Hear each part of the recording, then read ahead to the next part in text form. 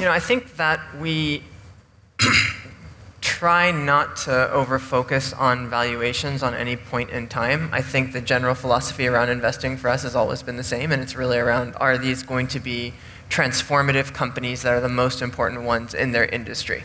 Their valuations that will end up being, I think, is going to be dependent on a lot of things that are outside of our control. So it really is more about, is this going to be the leader in this sector, in this market, period, regardless of what the valuation of that means, because it's hard to predict what that will be in 5 or 6 years or whatever it is. And you started as a Sequoia founder, became a partner. What have you learned since becoming a partner that you didn't know when you were just a founder? What's the number one thing you've learned? I think that probably, I sort of learned it when I was a founder, but I got it more, and it certainly doesn't need to be a Sequoia commercial, but like I remember when I was a founder at AdMob, it was just me there, and I was incubated at Sequoia, and about 2 months in, YouTube was acquired. And YouTube obviously was a huge acquisition, 1 year I think after Sequoia invested. I thought there was going to be a party and champagne bubbles, and I remember going into the office and everybody was kind of upset.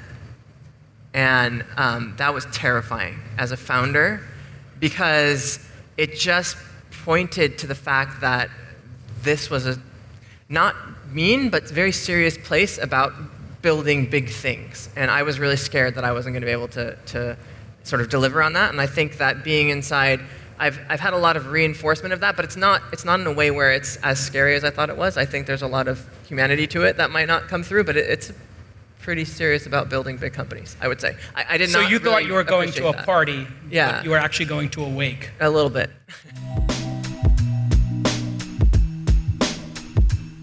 Hey everybody, I am so excited to tell you about a new partner we have here at This Week in Startups. This is an amazing one. It's called Wunder Capital with a U, W-U-N-D-E-R Capital. And what they are doing is they're helping you combat global climate change and make money at the same time. All right, here's how it works. They are an award-winning online investment platform that lets you invest in solar energy projects across these United States of America. And you can earn up to 8.5% annually. Do you know what your money's making right now in a savings account? Go take a look. It's not 8.5%. And this will diversify your portfolio, and it will curb pollution and combat global climate change, which if you're listening to this program, you have a very high IQ, you're a very refined individual, and you know that global climate change is a real issue. If you're listening to This Week in Startups, you're obviously not a dummy.